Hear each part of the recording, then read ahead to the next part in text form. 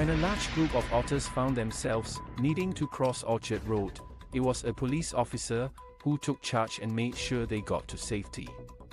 The officer's kind deed was caught on camera, with a video posted on TikTok on Sunday, September 17th, reaching almost 350,000 views.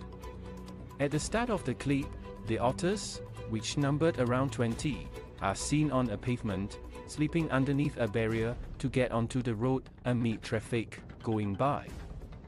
The otters, which are of different sizes, watch the cars whiz by but seem hesitant to go forward.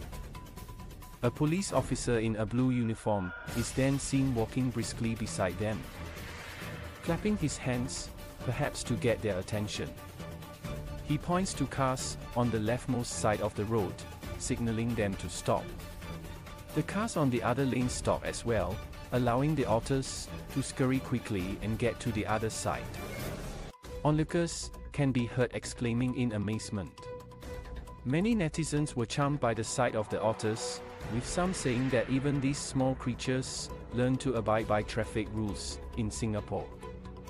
SG Otter also know how to report police for help, wrote one.